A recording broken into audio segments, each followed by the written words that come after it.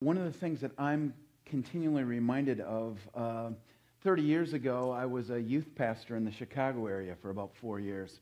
And what I'm continually reminded of when I hear students give a report like what we heard today is, this is not the church of tomorrow. This is an integral part of the church today, right now. It's not just tomorrow. And just really thankful for what the Lord did through this group. Well, stories of turnaround and transformation capture our attention. In 1986, the Minnesota Twins baseball team was suffering through a really dismal season. Things got so bad that people around the Twin Cities who had tickets to Twins games couldn't give them away. Nobody wanted to go to see the Twins. It was such a disappointing season. I heard one story about a man who had some business in downtown Minneapolis, and so he drove downtown, and he had tried to give away 2 tickets to a Twins game, and there were no takers.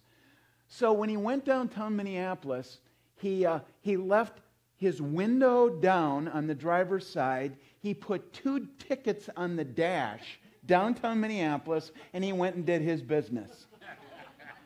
When he got back to the car, there were 4 tickets on the dash.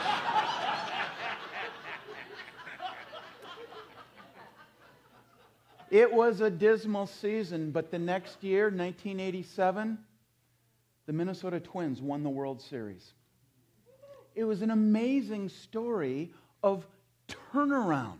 And there's something captivating about stories of turnaround and transformation.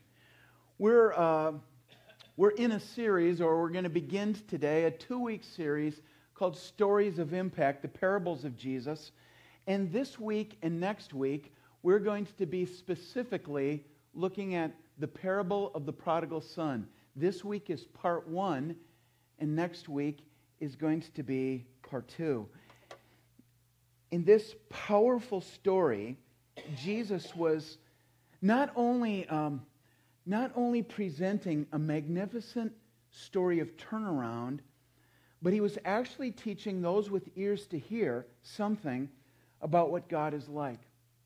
During the life and ministry of Jesus, he clashed with a first-century group of leaders who were called Pharisees. What stoked the controversy were the opposing views of what God is like. The Pharisees viewed God primarily as a scorekeeper. They taught that God only accepts people who are good enough.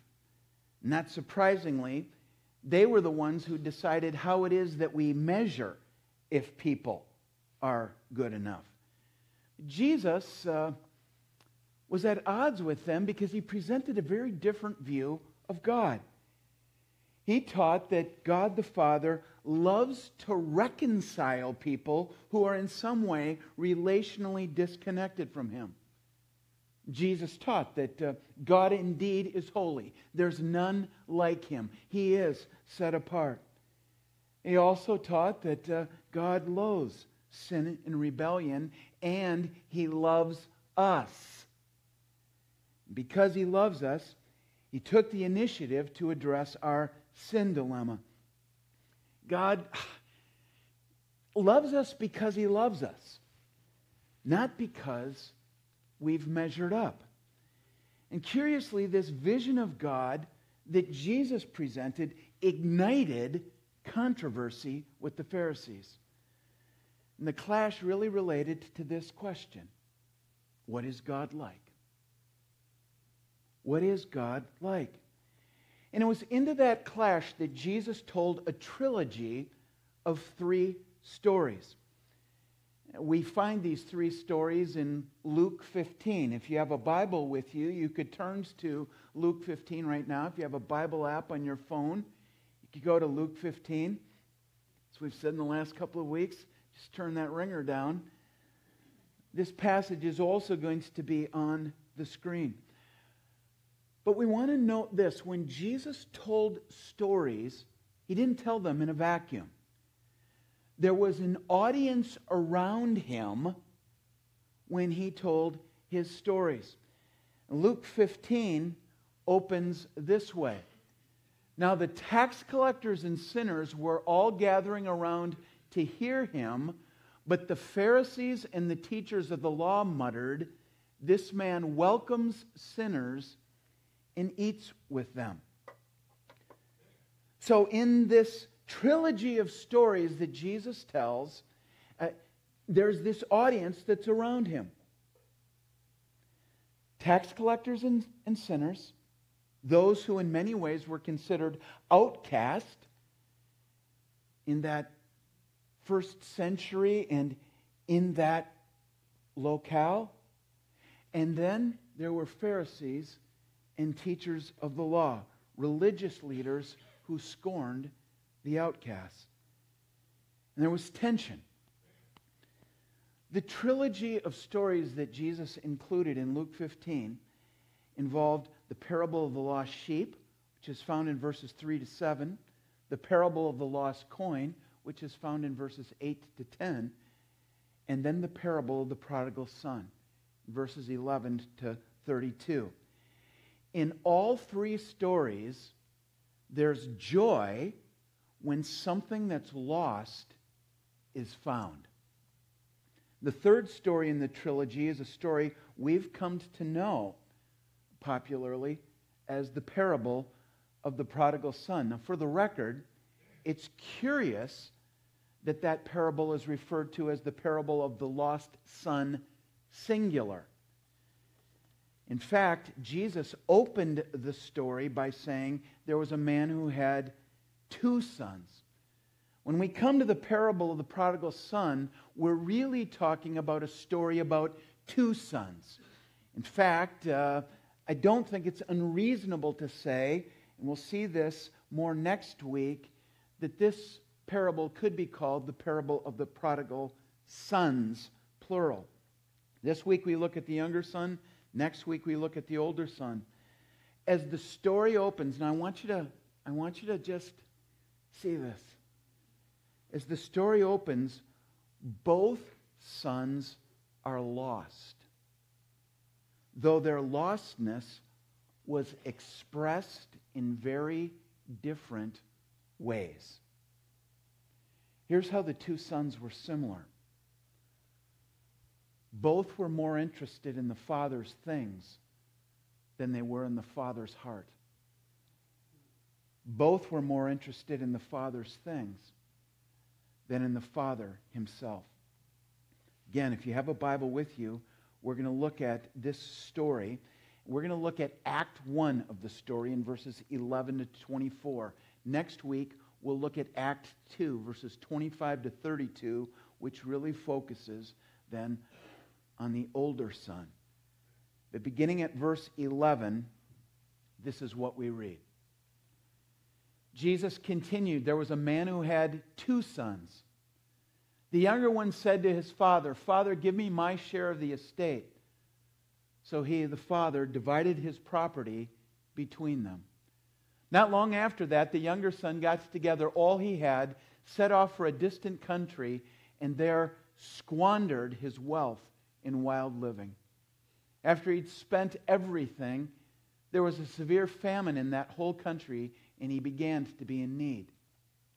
So he went and hired himself out to a citizen of that country who sent him to his fields to feed pigs. He longed to fill his stomach with the pods that the pigs were eating, but no one gave him anything. When he came to his senses, he said, 'How many of my father's hired servants have food to spare? And here I am, starving to death. I'll set out and go back to my father and say to him, Father, I've sinned against heaven and against you. I'm no longer worthy to be called your son. Make me like one of your hired servants.' So he got up and went to his father. But while he was still a long way off, his father saw him and was filled with compassion for him. He ran to his son, threw his arms around him, and kissed him.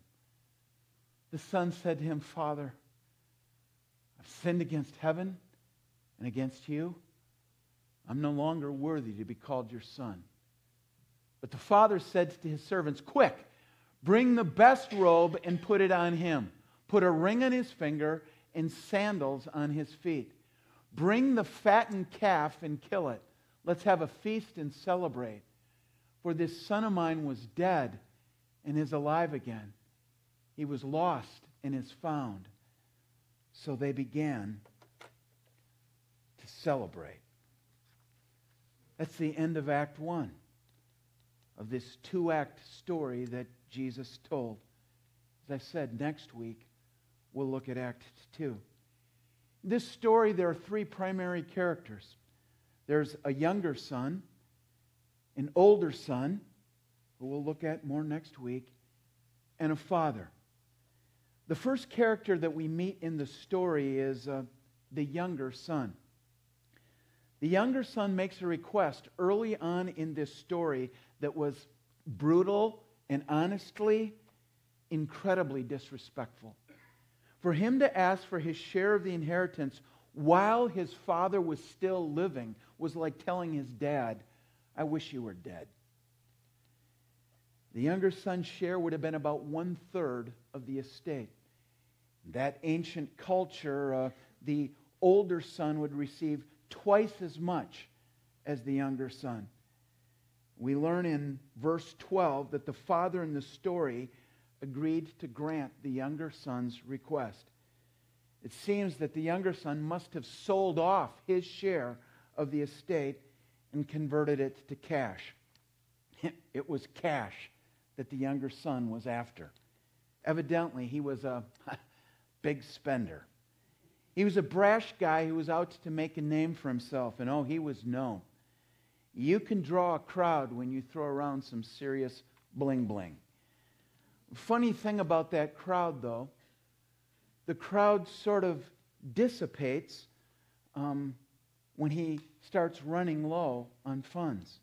The same crowd that celebrated him while he was buying the next round and leaving big tips, well, that crowd starts to dwindle. And the younger son's funds dwindled. It's kind of a bitter irony, isn't it? That the promise of the high life can leave you feeling like a low life in its wake. And this young son drank deeply of that bitter irony. He ran out of funds and he ran out of friends. A famine struck the land where he was living and he was destitute. He had squandered everything that he'd been given. The resources, the opportunity, even the honor of the family name. He'd squandered everything. And we're told in verses 15 to 16 that he got hungry enough to look for work. Apparently, in his desperation, this younger son did what would have been unthinkable for a Hebrew at that time. We're told this